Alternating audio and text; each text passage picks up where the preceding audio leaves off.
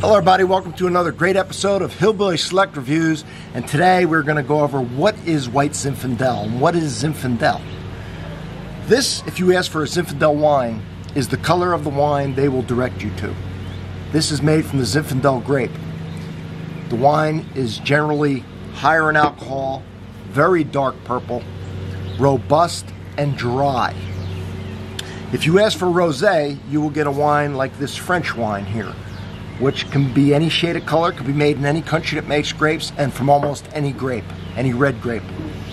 Really any grape, really. I'll explain that in a second. And it will be dry. If you ask for blush wine or white Zinfandel, you'll get something like this Sutter Home, which is made in California. And that category, this is considered a this is considered a rosé wine. But when you say, you don't say rosé, you say white Zinfandel, more in particular white Zinfandel, maybe blush, then they know you're talking about basically an American invention that is a sweeter wine with less alcohol. This one is, I think, 12.5% ABV. Yes, this one is 15% ABV, and this is 9.5%. Lower the alcohol, generally the sweeter the wine, because the sugar hasn't been turned into alcohol. Fermentation was stopped early, and the sugars are left in there. So that's the difference between these wines. A white Zinfandel, if you want a white Zinfandel, you have to ask for it. It was developed it's a marketing term. There's a story behind how they say it was made. I'm not going to go into it because I'm not sure I necessarily believe it. But the bottling, the fact that it was changed to be sweeter and it was termed white Zinfandel or blush wine is definitely an American thing, because Americans' palates tend to go sweeter. All right, Americans love soft drinks and soda and sweet things. It's just a fact. It's changing a little bit now, but in general, Americans like sweet stuff. They don't like dry wines. A lot of you do. I love dry, but a lot of people like the sweeter wines. And so they came up with this. Now, a lot of wine snobs will hate this, okay, because it's not this. It's not a dry. This is a French dry wine made from Pinot Noir. This is a new invention, so to speak. I think it first came out in 1975. The term white Zinfandel, and quickly took off. I was in the business at the time. I remember this. I remember all of them. And it became very popular.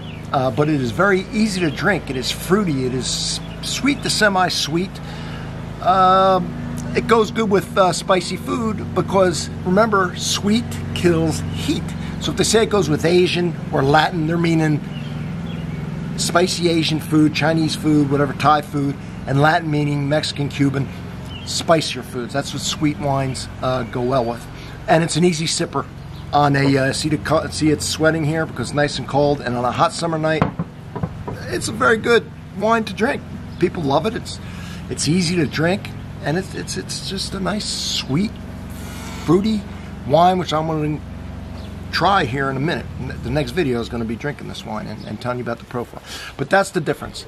So you can make rosé wines. You always use a red grape. Okay, all grapes are red. Just the skin is clear. When you squeeze it, the skin's clear. If you want it to be dark like this, you leave it in contact with that grape, and then it'll turn this color. Right? The longer you keep it, you can make it inky black by keeping it in contact with the skin. That imparts different flavors, different nutrients, and it protects the wine for aging. The tannin that comes out of those skins makes it rough and hard to drink sometimes, but you age it and that tannin mellows out, and you can get a lot of years out of your wine. That's one of the things that helps. The high alcohol is another. See, this is dark red and 15%. Tannic and 15% ABV. Now we're talking some life on that. This here is 9.5%. You know, not much tannin in there. It's an easy drinker, made to drink fresh, made to drink now.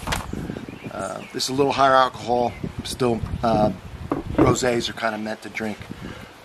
This is a 2016 though, so the Sutter Home won't have an age statement on it, and this is 2015. This will last a long time. So there it is.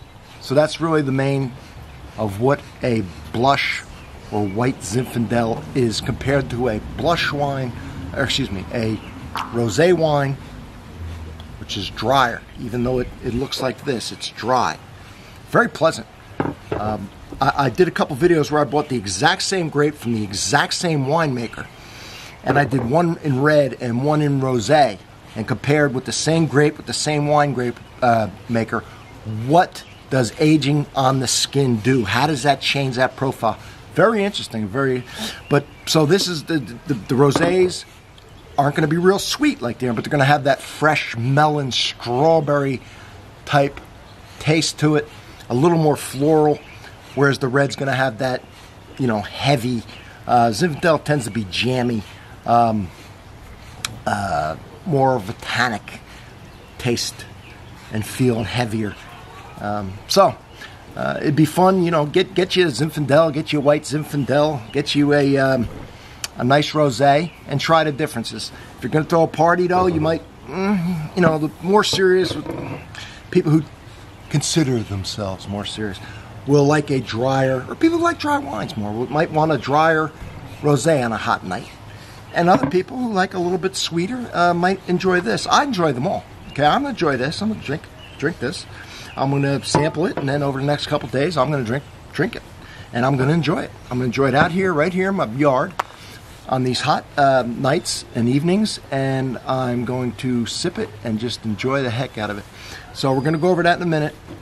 So I hope that has explained the difference between the Zinfandel, the white Zinfandel, and a rosé wine. All right, everybody. Thank you. I did that. Look at that. Under 7 minutes. Cheers, everybody.